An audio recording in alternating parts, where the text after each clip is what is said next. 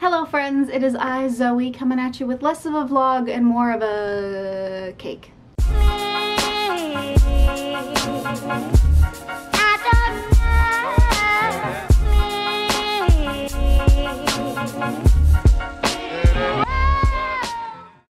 It was this very day, March 11th, 2020, when my city had its first COVID case. And it was also the day that COVID-19 was declared a pandemic. It is therefore only right that we commemorate this day with some sort of, I don't want to say celebration. It is therefore only right that we commemorate this day with a birthday party. Of course, this is not me celebrating COVID. This is me celebrating surviving a year in this pan pizza. It has been incredibly difficult for some more than others, but in general it's been a pretty rough time. I've been lonely. Yeah. Lonely. Okay. But we made it through, and that means that at this point everyone has actually had a birthday in this Pond to replay. So you know what? We all deserve cake. And in my very humble opinion, there is no cake more iconic than the Momofuku Milk Bar birthday cake. So I'm gonna try to do that. I've been wanting to make it for a while actually, and I found a copycat recipe, so this isn't exactly the way they do theirs. I know some of the ingredients are actually quite different. And then I'm gonna make changes to it, so it's more like this is just a sprinkle cake that is heavily inspired by the Milk Bar cake. But that's still gonna be delicious, so let's go. And by let's go, I mean, how about you go back in time, because I started yesterday. Okay, we'll meet back here? All right, okay.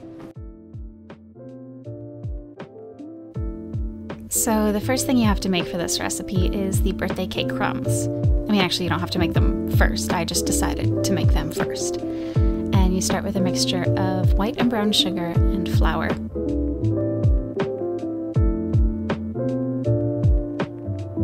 Then you add some baking powder, some salt, and of course everyone's favorite ingredient, rainbow sprinkles.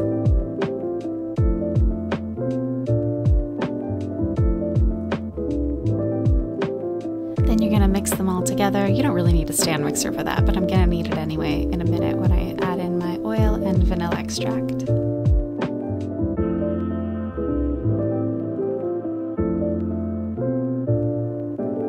Then you mix it together until you get little like clumpies. It's said to spread them out and then make even more clumps with your hands, and I was being a little bit conservative when I did this. Looking back, I definitely should have added more clumps, but here you can see me making a few. Then you bake them until they are golden and delightful.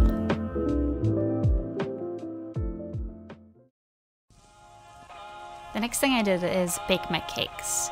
Now, starting with softened butter, because you remembered to take it out of the fridge, right? Because you're a plan ahead type of person. That's right.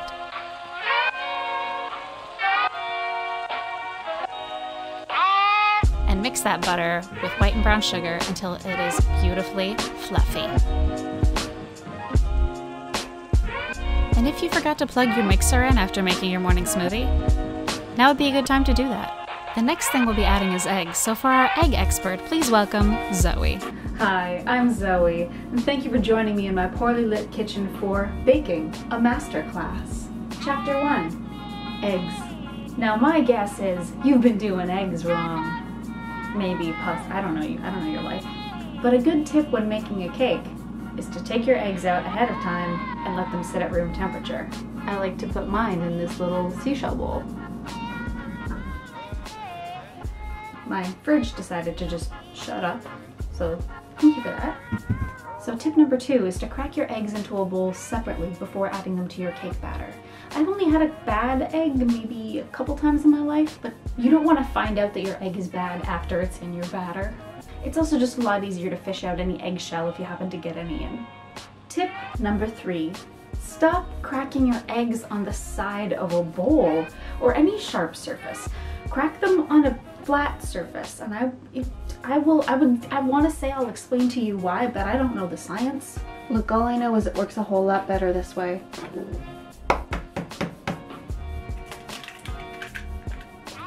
Ta-da! So I'm gonna add this to the cake and then crack some more. Here's what it is. I find that when you crack it on a sharp surface, even if the shell is like all shattery like this, the membrane holds together a lot better. I'd love it if this were in focus, but we can't have everything, can we?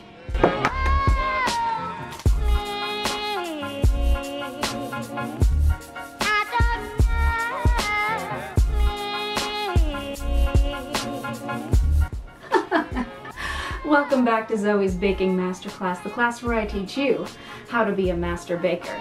Now, don't you hate it when a recipe calls for buttermilk and you don't have any because buttermilk comes in like 1 liter jugs and no one needs that much buttermilk for home cooking? Like ever? Well, have I got the tip for you. All you need is milk and either lemon juice or vinegar. So what I'm gonna do is squirt a little bit of lemon juice in the bottom, like so, and then just fill up the milk to the line where I need it. In this case, 1/3 cup. That looks fine. And then we let it sit out at room temperature until it just curdles. And if it doesn't, just add more lemon juice. Just ruin the milk. I should also specify that this should only take like 5 minutes. Don't leave your milk out like overnight. That's just bad milk and you shouldn't drink it. Now back to our buttermilk, which has delightfully curdled. We are going to add our oil and vanilla. You know what, never mind, I can't figure out how to do that math. So I'm just gonna pour them all in separately. Thought I pressed record for that, but I didn't. So just enjoy the mixing part.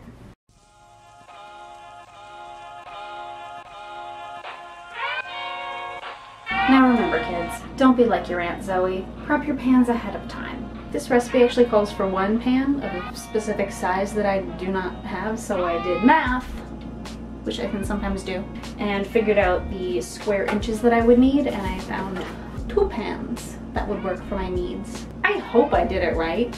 So we're just gonna line these babies with some parchment because we want our cakes to come out at the end. That's kind of important, for this cake anyway. And it went like...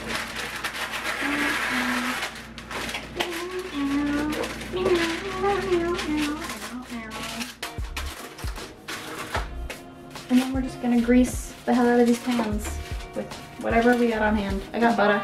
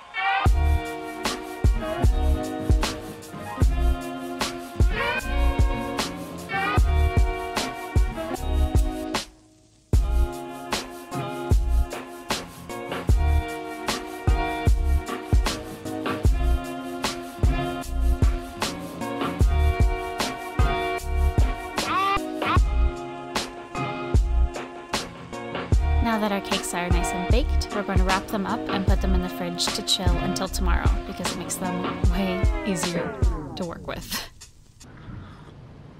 Oh, welcome back. I was just drinking water out of a teacup for something to do. I guess now that you're all caught up, I actually have to start the assembly process, which is a little intimidating. I shouldn't be because it's what I've been doing as my day job for the past several years. But at work, you get to know the consistency of the cake, the icing, you have your regular tools. I haven't tried this yet, so if it all goes terribly, we're still gonna eat it. All right, let's make some icing. I don't usually do this, but I'm gonna actually put on an apron because I don't usually wear nice clothes in the kitchen, but it just felt like the vibe.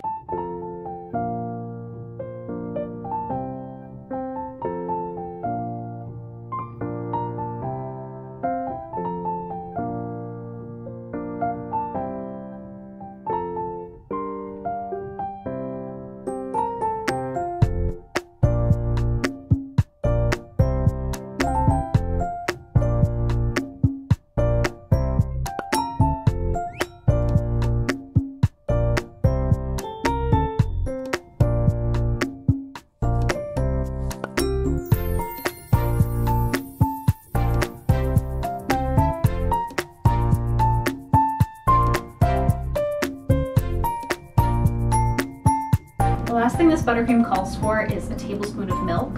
I'm gonna use heavy cream instead because I have it. But I always leave a liquid like that to the end because it is easy to add more liquid to an icing. It is so much harder to make it thicker again. So like add all the flavorings, everything that needs to go in there, whip it for a while, and then see if you want to add more liquid or cream, or even corn syrup works sometimes too, so just wait. Also, you should always taste it.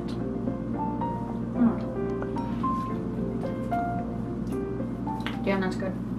Also, I don't want to have to deal with this, but like, it's the internet. I'm editing out the many times that I wash my hands in between steps because your hands get sticky and you gotta wash them, but people are always so like, you're not wearing gloves to make your own food in your own kitchen? Like, calm down. My hands are clean. I mean, I've never seen anyone say that on one of my videos, but that's because I have like 20 people watching my videos and they're all my friends, so they're not gonna be jerks, right?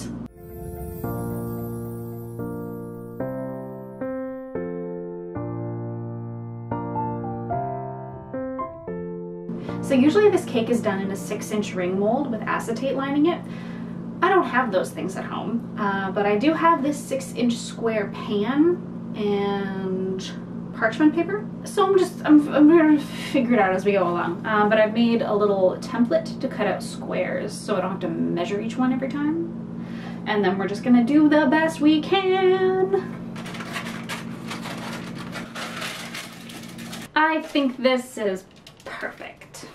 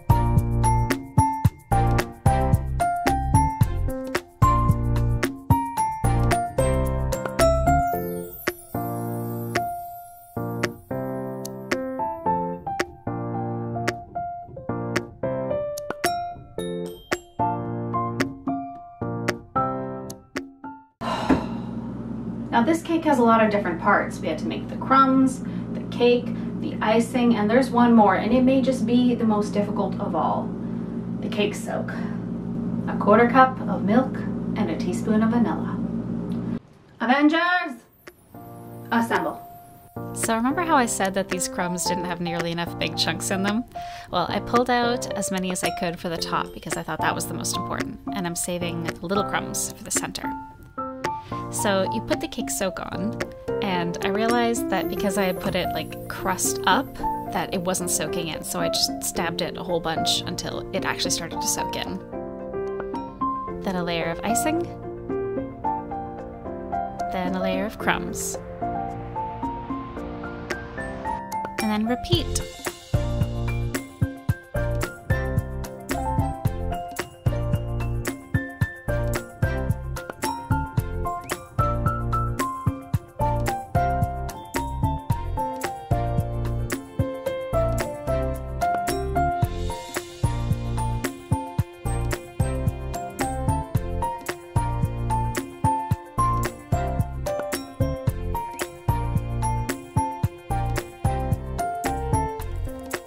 Finish with a final layer of icing, smooth it out, make it all pretty, top it with your big chunky crumbs that you saved, as well as some little ones for texture, and then pop it in the freezer for a few hours to chill. I let mine sit overnight, and you'll hear more about that in a minute.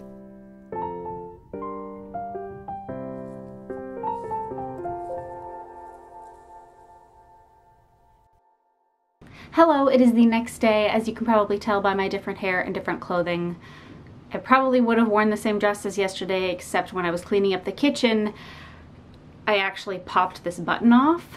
I guess the physical act of cleaning in combination with quarantine weight gain has just created some big mommy milkers that will not be contained by a lot of my clothes. So I just changed. Well, I'll sew that back on later. It'll be fine. I wanted to film the rest of the video yesterday, but I lost the light, so you get another day of me. It is warm today, but the cake is cold. So let's take it out.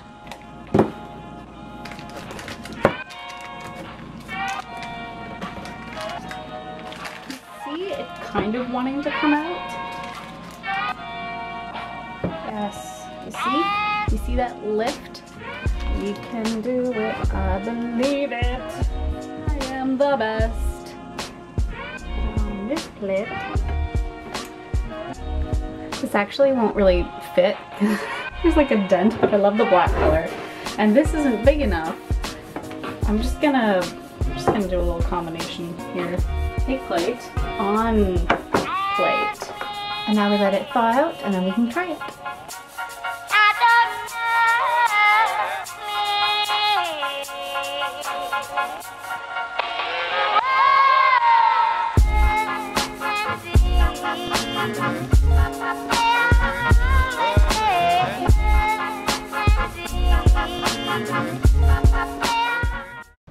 Happy birthday to you.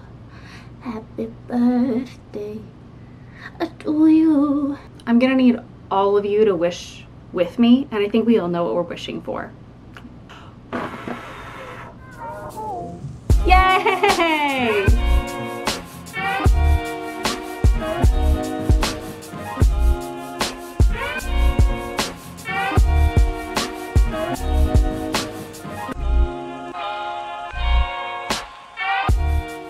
Alright, it is time for me to now try the cake.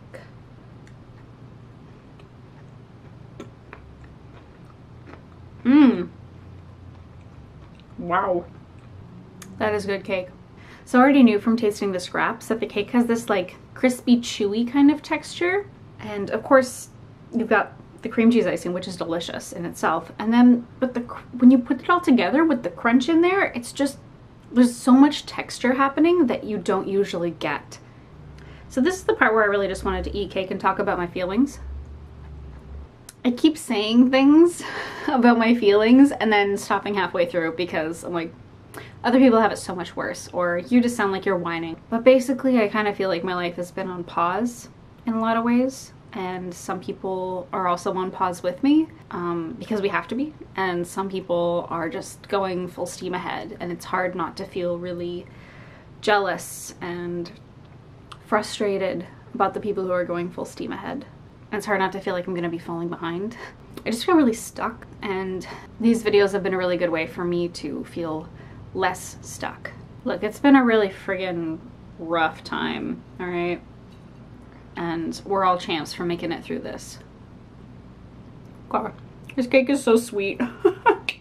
It's not like sickeningly, but if you don't like sweets, whew. All right, I have got to get editing this. I hope this inspires you to make something, be it cake or whatever, that you've been meaning to make, or do anything that you've been wanting to do but hadn't given yourself the time to do it. That's a really vague statement, but I mean to say that I hope you have a great time. I'll see you next time.